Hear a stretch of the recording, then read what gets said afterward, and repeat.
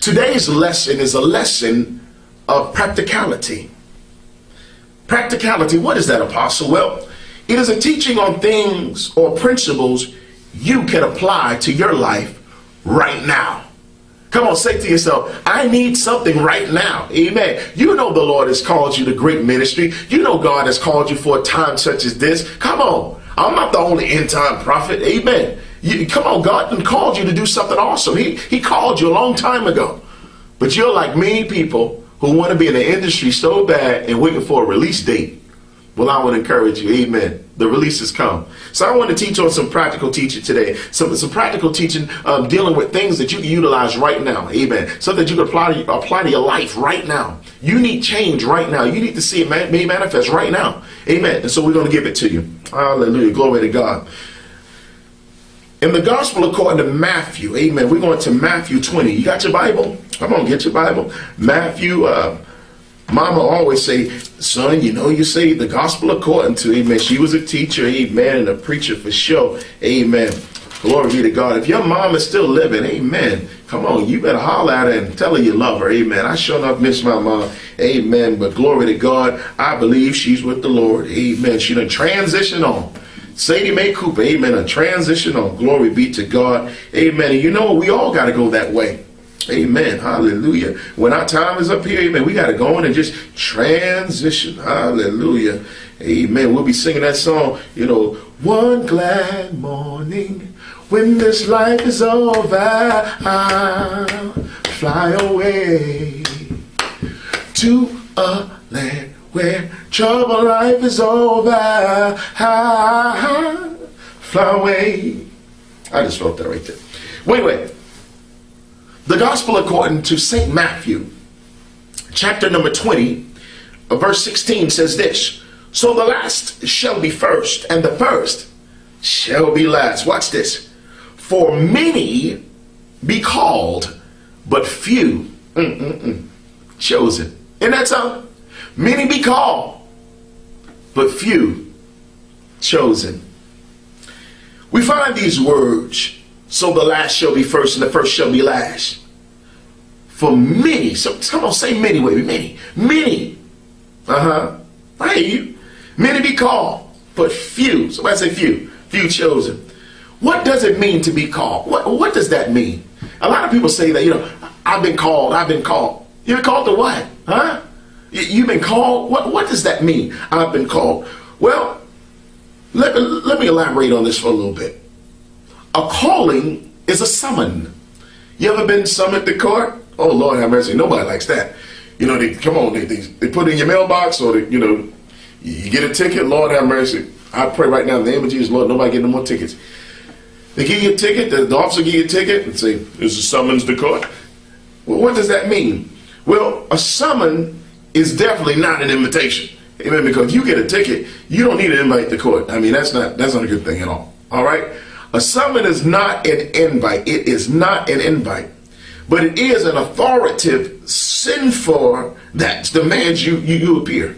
It is an authoritative send for. Amen. We be send for. That means there's an authority that's sending for you. There's an authority that's reaching out to you, not to invite you, but it's an authoritative situation. So it's something that's mandatory. It's a mandatory send for you to appear in a set place at a set time for a set purpose.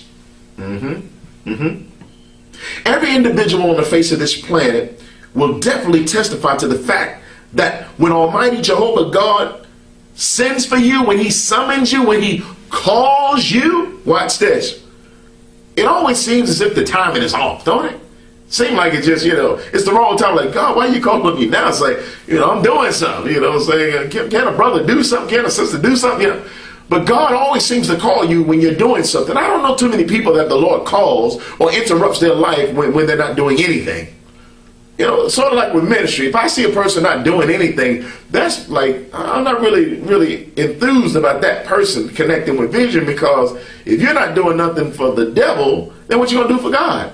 Most people, they're busy for the devil, and you know they can get busy for God. But you know, when you're busy for the devil, you're bound under Satan's yoke. So we don't want to be busy for God. We want to be about kingdom business. It's a big difference. It's a big difference. Amen. Look at somebody say, handle your business. Amen. All right. Glory to God. But listen, a lot of times, like God is calling us and it's not the right time. But see, time as we conceive it and perceive it is different from God perceiving time. See, God's time is always in sync. Amen. Because God is governed by himself. We told in the earlier lesson that God is governed by himself. He's his own government. Amen. It's called the Godhead, the Father, the Son, the Holy Ghost. 3 are 1. So God is governed by himself. Hallelujah.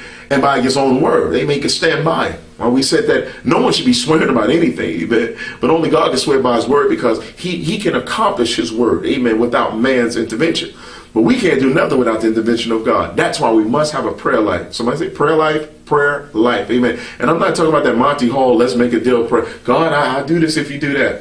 It's not like that. We need to pray, spend time, make time to spend with God. Amen. And we need to be quiet sometime to hear what God has to say back to us. Amen. It's a two-way thing. Amen. It's a two-way street. It's a reciprocated thing. We need to hear from God too, because God speaks and he wants to say something to you. He has something awesome to tell you. Amen. He's going to whisper something in your ear. Maybe in a couple of minutes. Amen. Listen. Amen. Just listen. Pay attention. That's why it's not good to gossip so much. Amen. It's not good to gossip, but all a backbite. You backbite people. You don't need to be backbiting on people. Amen. Leave folk alone. Amen. Get in the presence of God. See what the Lord is saying to you. All right. Don't be a backbiter. Amen. Hallelujah. Be a worshiper. How about that? Glory to God. Check this out. Now, I'm going to say this, and I know people all over the world are going to say, Apostle, I don't know about that statement, but I'm going to say it. Anyway, watch this. I need to inform all of you watching who claim salvation in Jesus' name. I want to inform you that you, as well as myself, we got to examine ourselves daily and make sure that we're in the will of God. Some of us are moving in ministry, and you know what? Sad to say, a lot of us have not been called.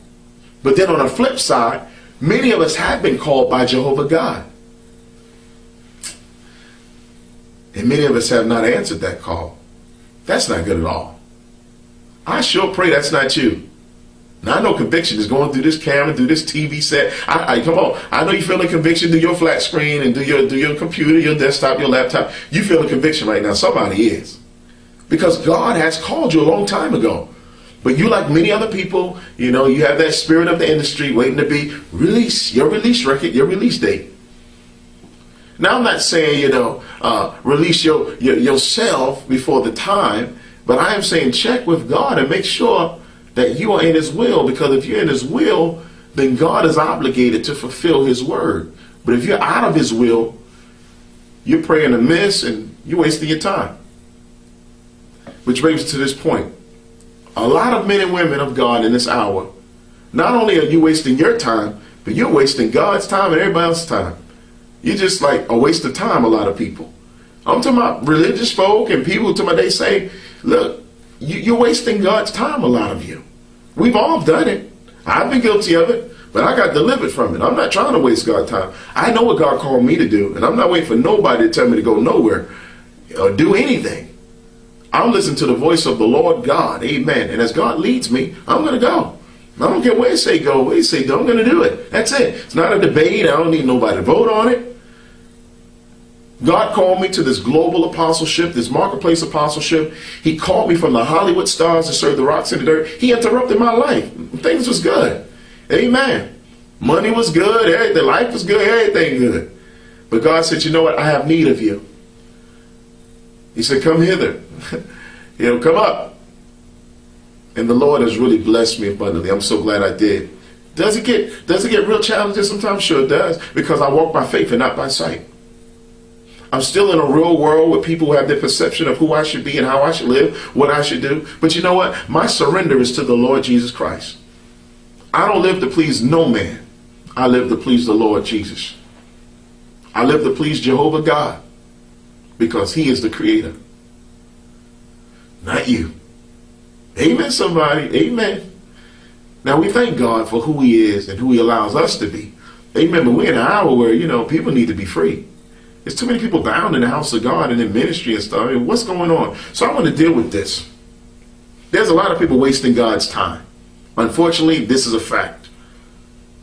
Now, I know many of you saying, Apostle, I wouldn't do that. I just wouldn't waste God's time. I wouldn't. Not me. It's not me. You know, you're sounding like the apostles. Before they they got the communion on. Lord, is it me? Is it me? Is it me? Is it you?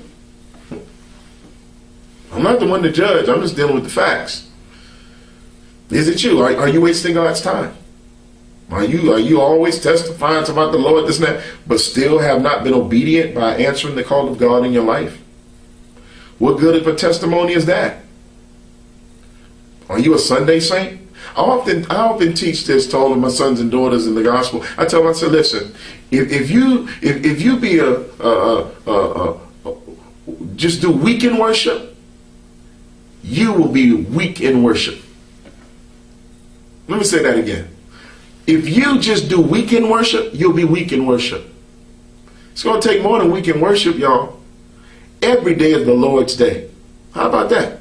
Well, I just said something right there. Every day is the Lord's day. I know I got an amen somewhere in the country, somewhere in the world, somebody watching this. Come on now. Apostle B.B.Jay ain't crazy. Amen. I'm just crazy for Jesus. I know I'm talking right.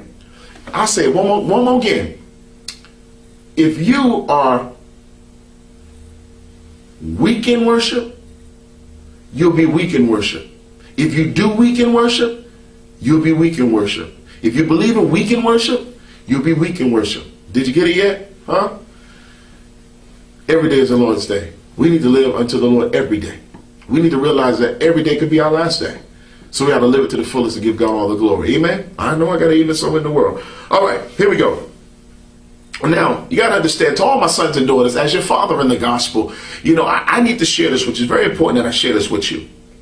I'm talking about all of them who are in covenant with the KPM Live, the Kingdom Power Movement Church Worldwide vision.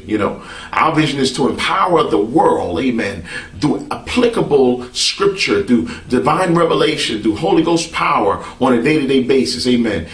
We believe in one Lord, one faith, one baptism. Come on, we believe in the power of the Holy Ghost. We believe in baptism in Jesus' name. Acts 4:12 said there's no other name given under heaven whereby men must be saved. So it's not a debate. If somebody writes you a check and put Bubba Watkins on it, amen, and your name is Willie Jones, come on, you can't cash that check.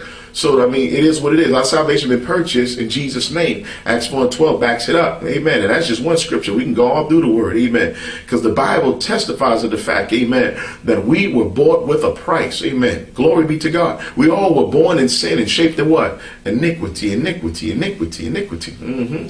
Thank God for salvation. Amen. Glory be to God.